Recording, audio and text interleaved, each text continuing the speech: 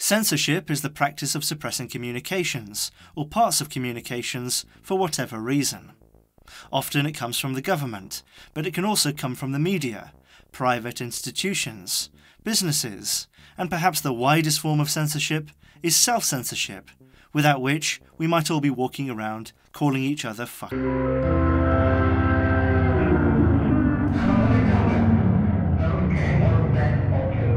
Now, I think it's important to note that censorship from governmental bodies has existed for as long as governmental bodies.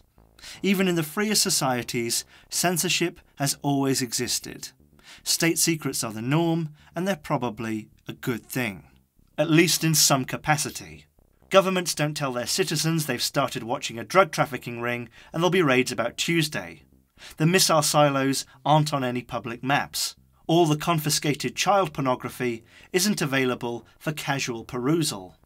The problem is, some governments also silence dissent, deny permits for demonstrations, or help journalists achieve frontal lobe failure. Anything can be censored, depending on a country's laws, or circumventing that, the will of the ruling class. In 1980, an Israeli law passed stating that artwork couldn't use the 4 colours of the Palestinian flag.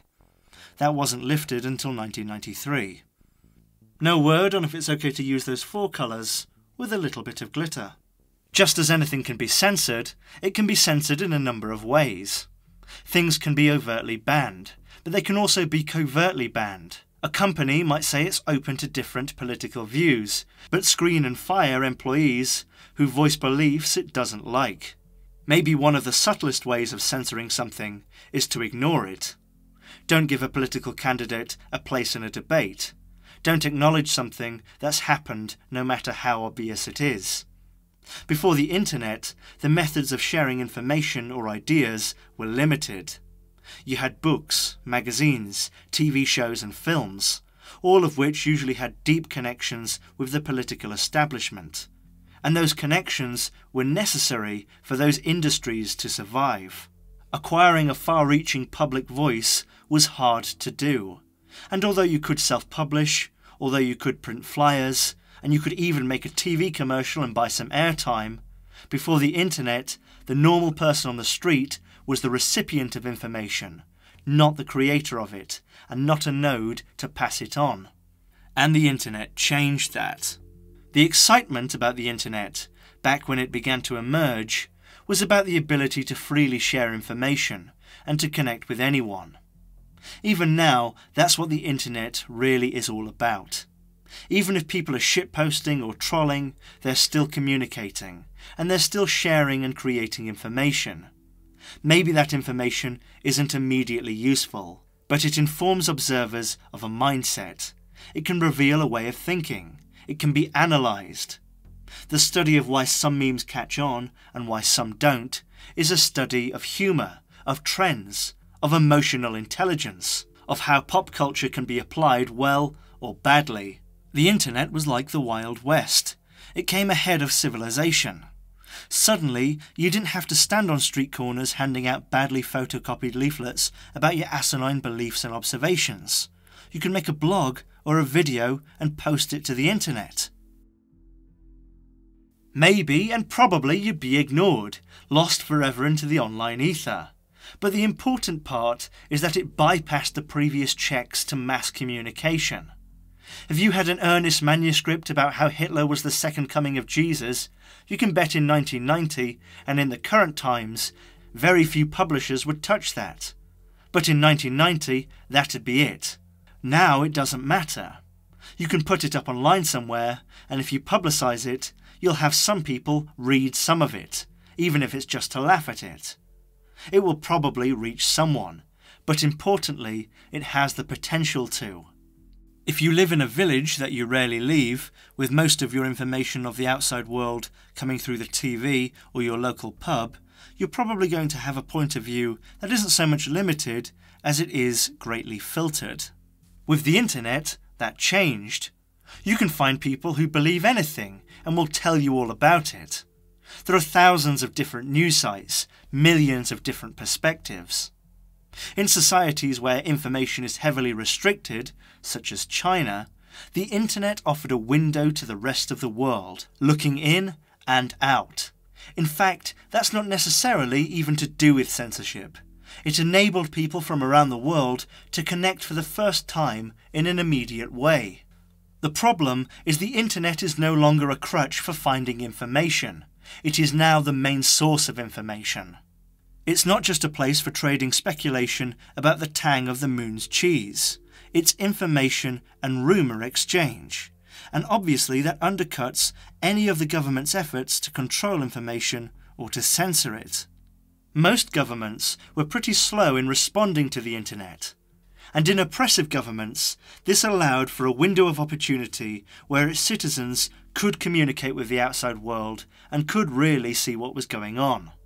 Although we live in a world where WikiLeaks continues to exist, for the most part, the windows of opportunity for those living in oppressive societies have been closed.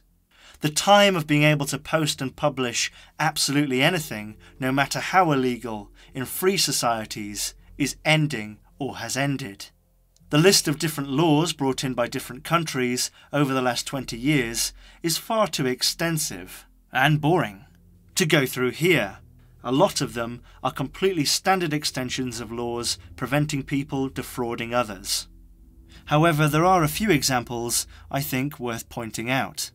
Some of these examples are more to do with surveillance than censorship, but they do connect. In 1996 in the US, the Communications Decency Act prohibited publishing indecent or offensive images in online public places, things like forums or discussion pages. That was overturned by the Supreme Court the following year.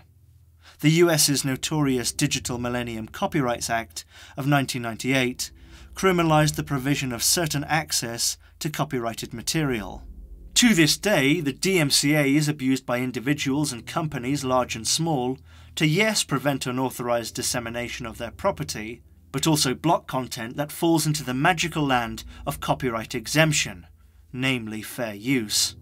In the same year, Russia issued a decree requiring internet service providers facilitate their security services in monitoring Russian citizens' communications without a warrant. In the UK in 2000, a similar act, the RIPA, gave UK intelligence and policing agencies similar power, but with a warrant.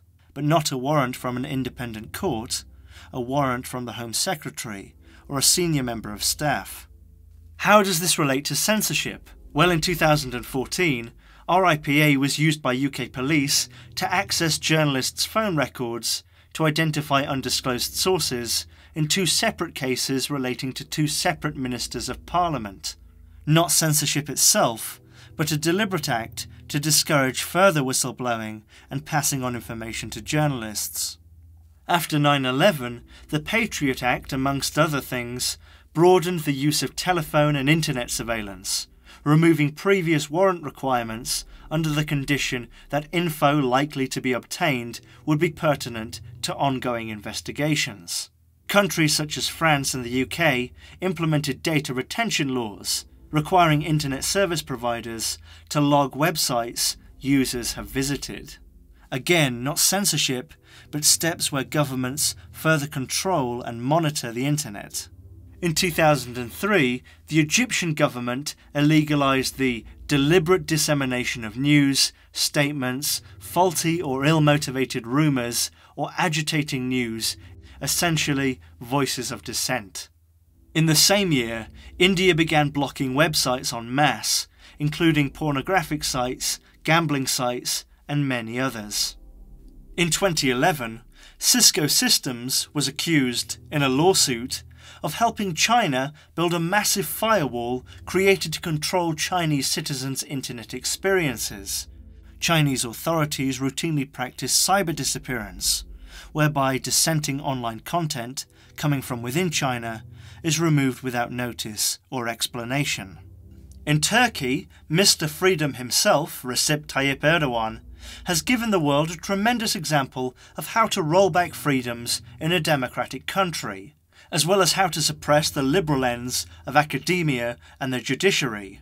After the failed coup of 2016, or the false flag operation created purely for political theatre and for Erdogan to consolidate his power, depending on what you believe, more than 100 media outlets were shut down, including their online arms. The internet has since been shut down in certain regions for days at a time, and online dissent and information sharing has been silenced. Really, in terms of government interference online, you have two scales. One where the government actively censors. Places like the USA or Germany are on the free end of that scale. And on the other end, places like Saudi Arabia or China, or increasingly Turkey. But there's also a scale of surveillance. And in those terms, the USA and UK are really on the same end of the scale as China. The USA and UK may not be censoring, but they are watching. In the West, I'd argue government censorship online is a very valid issue of debate, especially with laws surrounding online hate speech coming into play or being amended in various countries. But I think the largest source of potential censorship in free societies isn't really from government, but from corporations. The internet is the corporate battleground of this era, and it has become monopolised by the same recurring names. Facebook has long been accused of censoring journalists, right-wing discussion groups, and individuals. Often people say that Facebook, or other social media, is stifling freedom of speech, and often the counter-argument to that is that freedom of speech is a matter of law, that Facebook is a private company, and that it cannot stop people expressing themselves how they want to off of Facebook. However, social media is incredibly important to how people form and share opinions.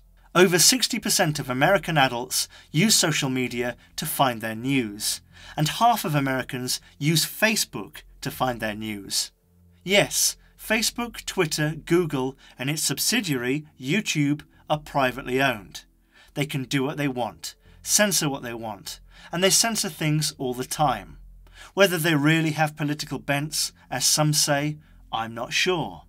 I think in some cases, probably elements within these big companies do have a political bent and do exercise terms of service unjustly to target people that they don't like or beliefs that they don't agree with. However, I think on a whole, corporate censorship of the internet, of their own products, is much more to do with advertising and keeping advertisers and with their own image. Recently on YouTube, there's been a wave of demonetizations, many of which are now being rolled back. Many view this as an attempt to sanitize YouTube, and yes, that's what it is. But it's not to get rid of naughty words, but to monetize videos that are valuable to advertisers. Although they may not have the power of governments, the reason corporate censoring of content is dangerous is because Google, Amazon, and Facebook essentially have a monopoly over what they do. If Google completely knocks you off its search engine, yeah, there's others, but that's your online business done. If Facebook deletes your account because you wrote a negative article about a public individual, yeah, you can go and write it somewhere else or publish a link to it somewhere else, but that's a huge audience lost. If Amazon delist your items, your own online shop is never going to be able to have the same reach. At the same time, the debate between net neutrality and market freedoms may well threaten these, and who knows, maybe one day Facebook will be its own internet service provider. I always thought I'd leave Facebook with a bang when Mark Zuckerberg runs for president and I make a 60-minute episode of The Bizarre Summary just about him. Oh, hi Mark. Now I think I should say, these companies do have terms of service, and they are required to censor some things by law. Recently, Germany passed a bill compelling social media companies to remove hate speech within a week or face up to a €50 million fine. Some say it's a bill that could stifle freedom of expression on those platforms. A bizarre development considering many consider that bill to be a punitive one, passed by Germany to punish Facebook for spying on its citizens. I think Facebook or Google allegedly deleting posts or altering search results is important, but it would be far less important if these companies didn't have a stranglehold on how most people use the internet.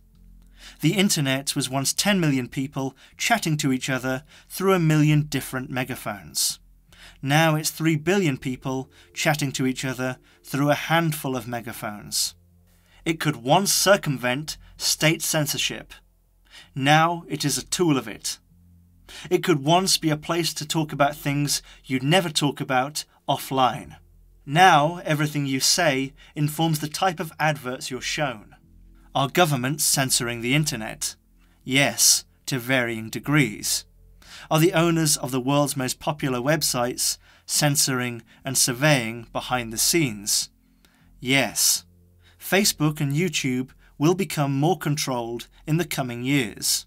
I don't think they will necessarily roll out mass censorship to the extreme. I don't think that's a profitable thing to do. It doesn't matter though, because it's the potential that's the problem. What do you guys think about this? You can leave a comment below. It probably won't end up in a dossier all about your thoughts and beliefs, but it might get deleted by Google automatically, so don't make it too long. As ever, thank you for joining me. Don't forget to leave a like, and join me next time where I'll be discussing the phenomena that was Princess Diana. See you then. I am not a lizard, but keep the high quality comments coming in.